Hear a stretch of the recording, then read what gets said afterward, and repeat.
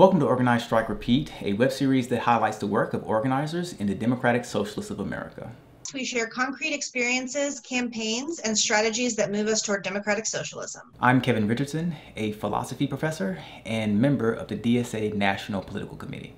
And I'm Maggie Johnston, therapist, graduate student, and organizer with NC Piedmont DSA. In this episode, we interview Symone, a filmmaker who organizes with DSA Los Angeles. She talks to us today about her film $16,000 and the role of art and culture in leftist organizing. So could you talk a little bit about what's the basic idea of your film $16,000 to start off? Yeah, well, thanks, Kevin and Maggie, for having me, of course. I'm happy to be on this podcast. And I did decide to throw my life away and make a movie last year, and it took up every waking hour of my life, but it turned out very well. I'm very happy with the product. $16,000, it's a narrative short comedy about reparations, but it's not making fun of reparations at all. I'm very pro reparations. It is just kind of highlighting the tropes of what reparations would look like if it were just a check, and if that check were for the lowest amount it possibly could be, because when have Black people really won anything? So I think that when we talk about reparations, we shouldn't just reduce it to a monetary value. If you want to give us money, great, but if you want to give us real structural change as well, that'd be really awesome. And so that's kind of what the film sets up as an entry point, because going into the project, we learned that 70% of white people actually disapprove of reparations. So we went in with the mindset that we're going to have to win over a lot of people, and that includes people on the left as well, which, shocking, but not really shocking. But, this is something that is a reparative justice for a crime that's been committed. And it could be for any group. It's not just African Americans. Any group that a crime has been committed against them deserves reparations. And that's kind of, the starting point for this project. Yeah, I really loved the film, and something that really stood out to me is that you deal with these pretty complex social justice issues, but the film's hilarious throughout. I mean, it goes really hand in hand. It's like really funny, really entertaining, really enjoyable. And I think even if you're like a super leftist, you come away learning something new and challenging kind of how you think about an issue that really, really is relevant in our time. Can you talk a little bit more about how you kind of mix, how you create this like comedic product, but a product that really matters? Yes, well, I mean, I'm not a serious person most of the time. I am a comedy show booker in LA. I just hang out with a lot of comedians, and this is kind of where the starting point was. I met up with Birdie Reed and Ellington Wells, who co-star and co-wrote the film. We were trying to come upon a subject that was appropriate for the times. And at the time, we didn't realize, how big of a comeback reparations was really going to have.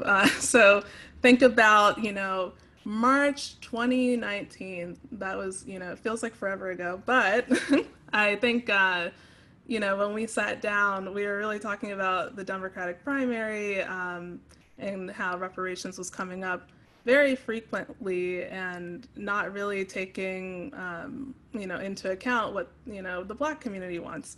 And of course, the Black community hasn't come to an agreement on this subject either.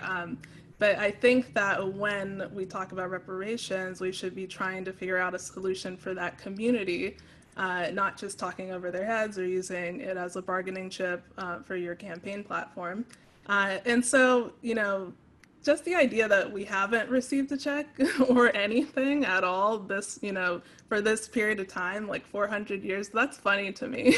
I don't know if that's funny to other people, but it's funny to me because you have to laugh at something. Like, it's not a funny subject. Like, slavery is not funny at all.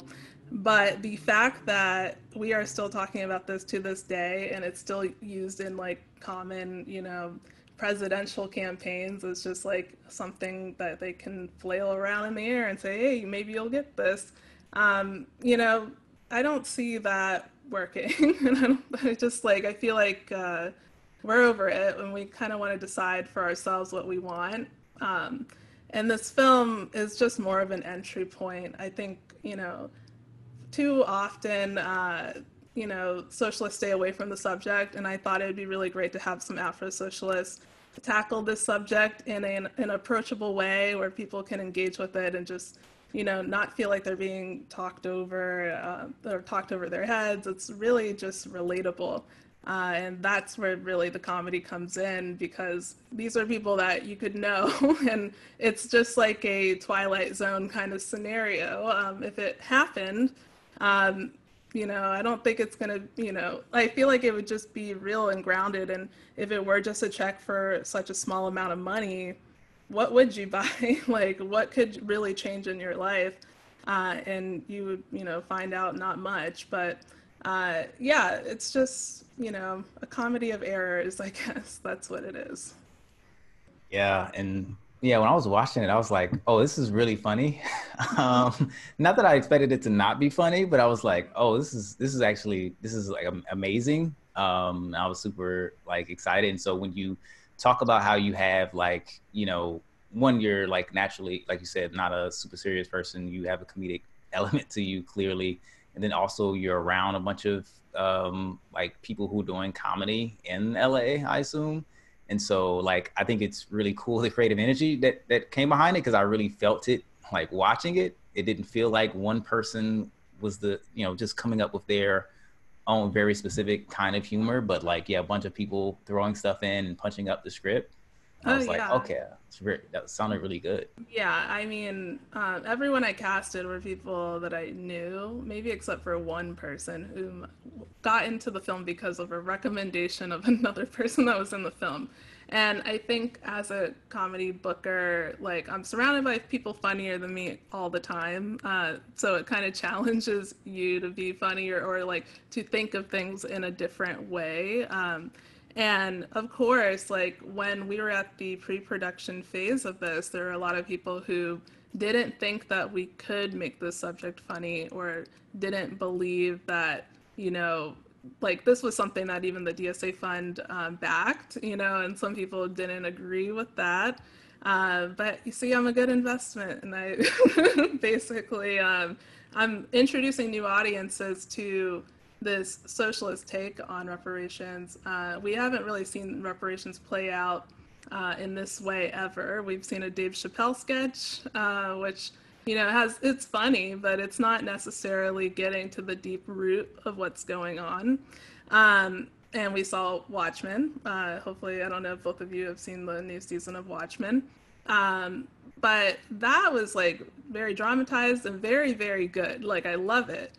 This, on the other hand, is a comedy, and I have not seen that done in this way, where we're still pushing forward a message, but people walk away, feeling conflicted. And I think that's okay. Like, it's okay to let people digest a topic and really ponder it and think about it. It's really, this film was meant to start a dialogue on, a very tough subject. And and the people in it definitely punched up the script. I was definitely lucky to have all these great people involved whom, are talented comedians. Look any of them up. I'm sure you would really enjoy their stand-up comedy. And I've gotten to see them grow and evolve over the years as a comedy booker and booking them on my shows. So yeah, it was just a great collaboration overall. I think too, it avoids, I think it's really important that on the left we have media that we can consume that's not just I don't know, like a reading group devoted to Marx, or like something extremely like preachy and kind of, not that enjoyable to consume. Do you have any thoughts about like what role this kind of media can play for us on the left? Of course. I think you're right, Maggie. Like, everything doesn't have to be a reading group, and everything doesn't also have to be an old documentary either. Yeah. I think when we talk about a working class space, we talk about reaching to the masses for this movement, everyone is different. Everyone has different roles in the movement as well.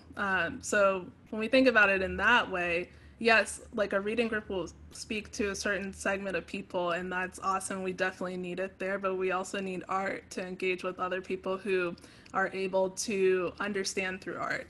It's, different personalities come into play for sure. And it's not, talking down to say, I'd rather engage with this piece of art than, this other scenario that is a reading group. I think both are valid, both are important. And one isn't necessarily better than the other.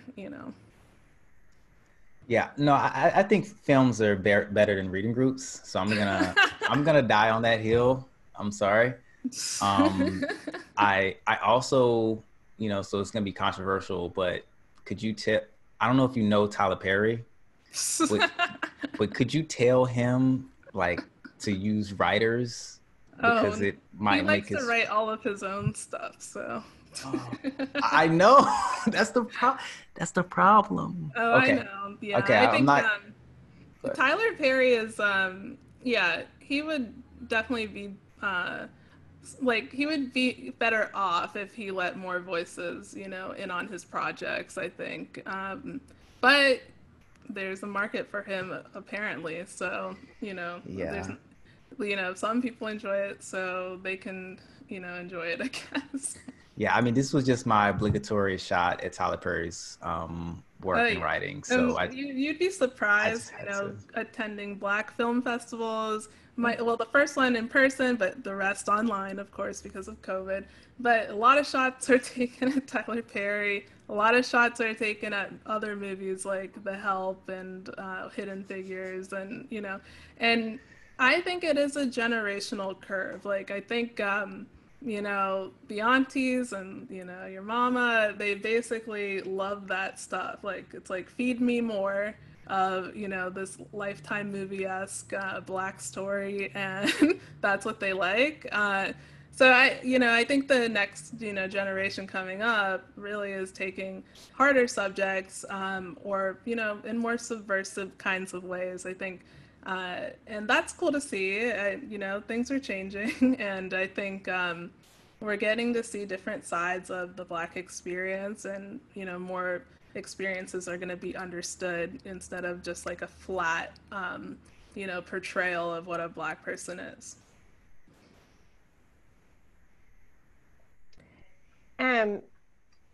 Earlier you mentioned when we were talking about different types of media, we need different types of media in our movement. You mentioned engaging people through art. And one thing I'm curious about is, what do you think art's role is in terms of like engaging people, particularly like in DSA organizing? I think I can only speak to LA because that's the chapter I'm in. We do have an agitprop committee. And I think that in its origin, it was a lot more active in making like original stuff. But I think over time it became more of like an admin kind of group for the rest of the chapter, like, oh, make this poster, make this thing. But I think that it's really important to still continuously create and ideate. And, the movements of the 60s had songs, they had, lots of agitprop. And I think that, we could do better even now, with this uprising, we could do a lot better because that's what sticks with people. And, I don't know what the science, like heebie-jeebie, like witch doctor shit is going on, but I think like people just, they get it and they engage with it. And I think that it can't be discounted, I don't discount it because it's what I like to do, but I think a lot of people who don't necessarily see it as imperative or necessary don't see it in the same way. But I think we need to leave room for lots of kinds of people to be engaged in DSA in different capacities. There's this racial justice advocate, and she's also a lawyer, but her name is Deepa Iyer, and she's based out of DC. She has like a social change map, and it's really great as a diagram. And on, face value, you might think, oh, it's just like a way to, put people into buckets. But I'm like, no, actually, sometimes like that's the best way to understand what everyone brings to a movement or an organization. Some people are disruptors.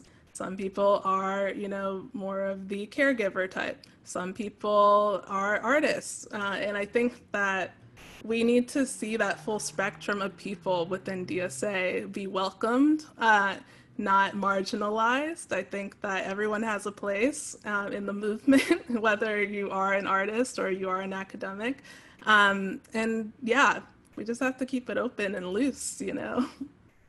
Absolutely. I mean, debate's still out about academics, but artists for sure. And I think I just really resonate with what you're saying. And I think too, it's so important, we're trying to build this future, this beautiful future, but we need to have like something that we enjoy, something that like gives us a place where we have fun, communities where we connect with people. And I think it's like a lot easier to do that personally when you have good art that you can share together. So. Oh, definitely. And not everyone enjoys art and music. You'd be surprised. I have friends who say, I don't like music. There are people out there like that. So and that's fine. I'm not saying, I'm just saying that should be a space for every kind of person who wants to engage in political activism. There's no reason why, making a film should be treated differently from, being on an action. Although I do both. I would not say, hey, Boots Riley, why'd you make Sorry to Bother You? That was, a great piece of propaganda for, workers' rights, but you weren't at the protests, so whatever. Right. Like one of the things when we were thinking about like the people to have on this podcast, because, we were thinking about, okay, definitely want to feature some workplace organizers, some people doing electoral work. And I also thought like a lot of times, culture, work, art, it's just excluded from being thought of as an organizing project, as the kind of thing that could advance democratic socialism. And we thought like, to me, that's very upsetting because it seems very clear that, I was talking to my partner the other day about how many fireman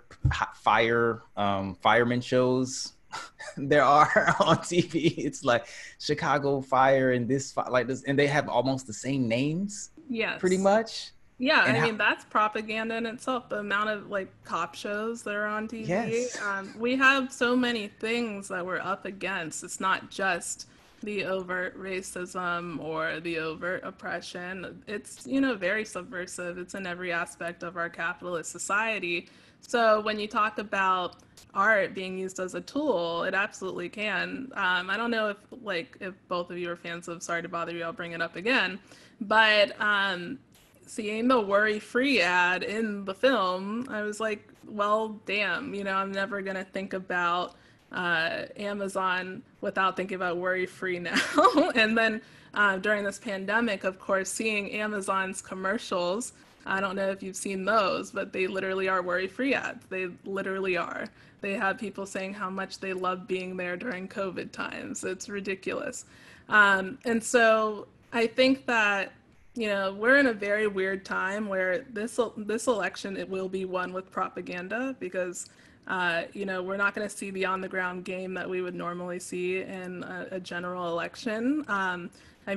I'll argue the primary was also won with propaganda because, Biden bought a lot of ads in the South. He just did. A lot of people did. And it's just, it sucks, but that's how a lot of people engage with politics. They don't engage on a micro level like we do. They will see whoever's paying for an ad in their area, whoever, sounds the best, looks the best, this and that. There's a lot of factors. And we're up against a lot, and I see it as somewhat like damage control. Like, we're going to get a lot of, slander from the other side, but we have to kind of meet that with our own propaganda and just do it better. Yeah, this is something I know Kevin has talked about before, like People on the other side, they're going to take up that space, and they have a lot of money and they have a lot of time and a lot of resources to do that. But luckily for us, like, our stuff is better and funnier and cooler. So I do think that's like the one thing we've got going for us. Oh yeah. I mean, we can point back to AOC's ad. I think that was a game changer for the first time around when she was running. You know, these things do matter, and people from all across the country, probably even across the world, probably watch that ad. And, you know, I've heard a lot of people say, you know, I love AOC, I just don't like that Bernie guy. And literally it's like same politics for the most part. Someone that always was like very pro Bernie and campaigned for Bernie. And I think that, you know, like, propaganda matters. I don't know how else to put it, but she has a good propaganda game going on over there. But yeah, I think we have to get creative, because we won't win unless we get creative. We won't win socialism unless we can literally beat capitalism at its own game. So yeah. All right. So I wanted to ask, like, so you embarked upon this project to create a film, which is probably take a lot of your time and effort to actually create this thing, as well as the effort of others. And one thing I'm thinking about is the fact that, you know, you have got more extensive background and training on this sort of thing. So it's not as if you suddenly out of the blue, or I mean, you may have suddenly out of the blue decided to create this film, but you have had like prior experience and training and connections and so on and so forth that allow you to actually do a good job at making this film, not just making it, but, you know, doing the fundraising, the overall production sort of stuff that you have to do. And yeah, I wanted to ask about could you give a brief summary or brief description of like your background, where you were coming from with this kind of project? And if you could say something about how people who don't have the kind of experience you do, how could they get involved in, you know, creating these kinds of projects? Yeah, I think I was lucky to have had the comedy community really come and support this, and a lot of the activist community come and support this as well. I think, you know, as far as formal training goes, there are people who are better than me that have never taken a film course or don't like work in the field that like I work in. It's really an interesting time where, you know, a lot of the barriers to entry have been really pushed away, because now you can record 4K on your cell phone, where you find people, you know, who are good and who can be on your crew and support you. Really, the most difficult part is the fundraising. You know, I think, you know, that is definitely harder than making the film. But as far as anyone who would want to get into this, I would say go on YouTube, watch like any kind of director dissect scenes that they've worked on. Like, all that stuff is out there now, which is really cool. And also, I went through Seed and Spark to do our crowdfunding, which is a great platform for people who are from diverse backgrounds. They really champion people who are like underrepresented in the film kind of space. And they have a high success rate on that platform as well, because they kind of walk you through everything. They assign a person to your whole project. They tell you what you need to do, how many contacts you have will raise this amount of money, you know? And so it's very hard still, but I think like now there are like resources out there that hadn't been there before, which was really cool to see. But yeah, my background, I wasn't actually, I didn't graduate with a film degree, unfortunately. I started out in film. I got, you know, kind of sick of it after I took like one too many classes with someone that sounded like Daria. And so, but I call myself the Black Daria, but I can't listen to myself. So I feel bad for both of you. And so I feel like at that point I was like, I'll just get a business degree and I'll just keep doing internships in the TV space. And that's what I did. But, you know, I'm going to get dragged for this one, but I totally went into the like college like major list, and I was like, film, what's next? And it was finance right underneath it. And so I basically suffered through the worst kind of business classes that there ever have been, but I kind of learned what the enemy thinks, and that was kind of humorous to me.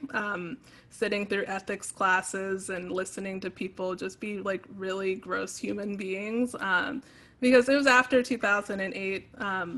So ethics was like a big deal at the time. So, and so hearing people being like, watching a documentary about sweatshops in China, and then someone, you know, piping up and being like, but they have fans, you know, they have fans. And so that was kind of just like understanding the enemy sometimes is like really good. Whether or not you use, like, I had no intention on working in finance at all, but I knew I could do math. I was like, I can do math. I'll graduate with a business degree. But it was very interesting because, yeah, like I don't know, like you can't just have ethics be one course in a business school. Like it should be incorporated into every class that there is. It's just kind of humorous, and then we wonder why our society is the way that it is, you know. Yeah, like I've had my fair share of experiences of inadvertently just being in the presence of the enemy. And like, you know, you might be going along with some ideas and then you're like, wait a minute, I don't no, I don't think that poor people deserve to die because they don't have enough. They'll make it sound great though, you know. Yeah, very, you know, sound very neutral, you know, objective standards and whatnot. And yeah, I was trying to keep a straight face while you're talking about the ethics piece of it, because like as an academic philosopher, we always kind of joke about, you know, business ethics courses and how like it's just, yeah, even from a, I guess, more liberal perspective, it's just not even taken very seriously as far as these courses where, I mean, how Sway, like how do you make that work? The business ethics when... You can't make it work because from its core it's exploitative. So it's just interesting because you're educating a whole group of people on how to exploit others and not have a conscience. So yeah, it's hard to like, it's like, so I need to exploit y'all ethics, need to exploit y'all. Okay, well, you know, people make the decisions. I wanted it's like, to... here's your degree. If you don't get this, you can't graduate. You know, like it's just ridiculous. I wanted to ask about how you said earlier this was a socialist film, and I also know you're in DSA. So could you talk a little bit about how you came to DSA, and I guess what else kind of organizing work you might be doing currently or might be interested in? Yeah, I mean, I was first exposed to DSA in college too, around the same time that I was a finance major. I didn't officially join though until after college, because, you know, at the time I was like, things can't be that bad, you know. We had Obama in office. I was like, well, maybe that's a step in the right direction. And, you know, towards the end of the Obama era, I had moved out to LA at that point. I started engaging with DSA because, you know, I felt like I didn't see the change, the hope and change that was supposed to come out of the Obama era. And so I had the rare opportunity to see DSA really struggling for life right before the 2016 election. Like, it was like, there's no there, you know. It's like not a lot of people from, you know, older generations that had just kind of stuck around. It was like more of a reading group. Like DSA as a whole was like a reading group, not like what it is right now. And so, yeah, it was like, this is cool, I guess. Like, kind of hung out in the background of this, and then things changed after the 2016 election. It just changed in a big way. people were literally flooding the gates. We went from like a chapter of like 100 people to like 2,000 people. And so it went wild out here. Lots of interesting people joined. We had a lot of like comedians join at the time. We really had people from like all walks of life. And yeah, I mean, I think that it's impressive to see how the organization has changed and evolved, but I also feel like it's still evolving, hopefully, into a place that can be more inclusive to BIPOC voices. And so I currently engage with DSA, not only as an artist, but also as a champion of racial justice, and I work within the Afro-Socialist Caucus as well. And I think, like, you know, it is, you know, I don't see it as being a tendency to be anti-racist, but I've been proven wrong, I guess, over the past year. I didn't know that was a tendency that we could have comradely debate over. I thought that we all just kind of agreed that we should be anti-racist, but apparently not. And I don't like what I see with the minimizing of race as it relates to class. I like, when I talk about race and class, they are intertwined, and one isn't above the other because, white supremacy is a structure of capitalism, as is patriarchy. I don't separate them, but I think a lot of people are able to separate them simply because they don't have this kind of duality experience. I am a woman, I am Black, I am a socialist, and a lot of people can just be like, I'm default, I'm the white person in the room, I'm default, and society mostly works for me.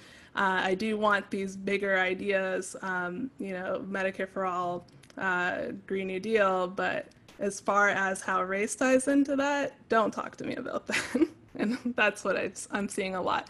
And I know that's not like in every chapter, but that's definitely in LA for sure. It's in every chapter. Oh, okay, cool. I verified it. You can no, yeah. Yeah. I think we need to progress. I think that tendency of being class reductionist is very incomplete. I think that, go back to the drawing board and come back with some new ideas. I think it's an interesting time to be a class reductionist during the George Floyd uprisings because I've seen people explain that away by just saying he was poor and that's why he was murdered. And, I'm like, it's a little bit more nuanced than that, but go off, and do you. But yeah, I think we will very much suffer if we allow this tendency to be the tendency. I think, it is our job as actively anti-racist people to stop that from happening, because how will we engage with the broader working class, the multiracial working class that we say that we want to champion, if we don't speak to their needs, or we don't speak to their experiences. And it's not just about having representation and leadership in DSA. That's one thing that needs to happen. And congrats, Kevin. I'm very happy you're on the NPC. I think that's very important. But we also need to make sure that on the local level that people are being heard and understood and not just, tossed to the side or tokenized, because that happens absolutely from what I've seen. Yeah, it's really frustrating too, from a pragmatic level. If we're going to get serious about building a socialist majority, we actually have to, speak to people in this country and their needs, like you said. So really like it if we could get our shit together with that. Yeah, you and I and Kevin agree, so we're all friends. Yeah. This is great. And just to go on the piece of, it's not just to have representation, because I could represent on the NPC and sell y'all out. I could just be like, all right. Wait, are you undercover? Everything, yeah, I could just completely sell y'all out. Or I could do what I hope to do, which is to introduce that element of like anti-racism as a part of everything that we do, like feminism as a part of everything that we do. So it's not something that's set off to the side for the racial justice committee to deal with. But like when it comes to healthcare or electoral stuff, political education, you know, all of that's like non-racial, it's non-feminist, it's just the neutral stuff, which is, as we know, just going to be white male stuff at that point. Yeah, just to make sure, in general, we need people who are not just there for the identities they inhabit, but people who are there to push for the kinds of things that benefit the people of your identity.